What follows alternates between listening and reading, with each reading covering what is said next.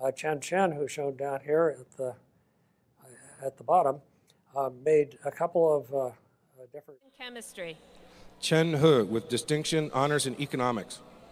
Ryan Smith. Alexandra Hawk. And so Qian, shown down here at the bottom, tested this by making mutations in cofillin that slowed down adaptations other people have created. Qian, down in the lower right, is a little girl from China, also born without legs. That's a basketball. So as we've heard from Qian, who took us on a tour of the global economy.